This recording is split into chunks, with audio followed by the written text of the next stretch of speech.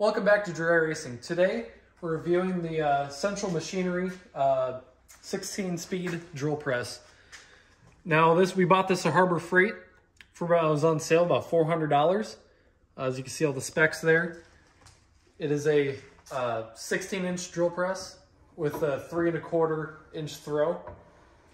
It said 16 speeds, 200 all the way up to 3630. And for the application we bought this for was to notch pipes for a roll bar in the race car. So this was our notcher we used, and it worked perfect for this application. It was the right size for this. Ran really good. Pretty quiet. Overall, a pretty heavy duty built machine. It does come with a light, which once it warms up a little bit, it'll get brighter, but really maybe we can find an LED replacement for that or something, because that's not great. Another great feature, I think it was good but bad execution, is this oiler. You can set this valve probably for like a slow drip, but this heavy duty, brass connected to plastic, it kind of wanted to strip out or, not actually tighten down. And it was also really nice. It came with a bottle to catch any oil or whatever you're using to lubricate your piece of metal to catch in here, so it's not spilling over the sides. You don't have to worry about cleaning that up as much at a later time.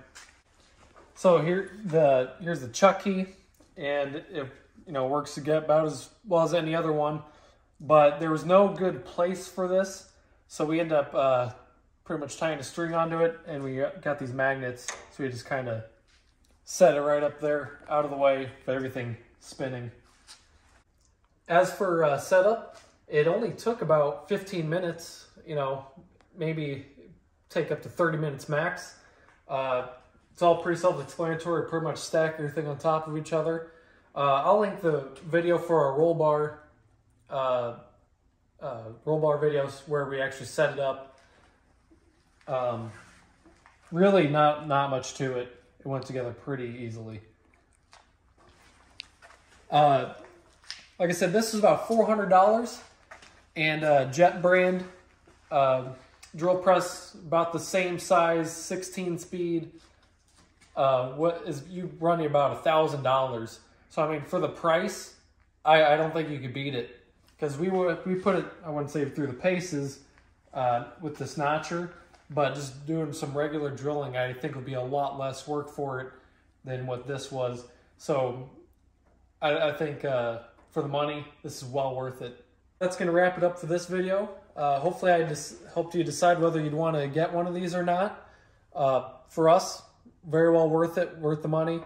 So like the video, subscribe, and we'll see you in the next one.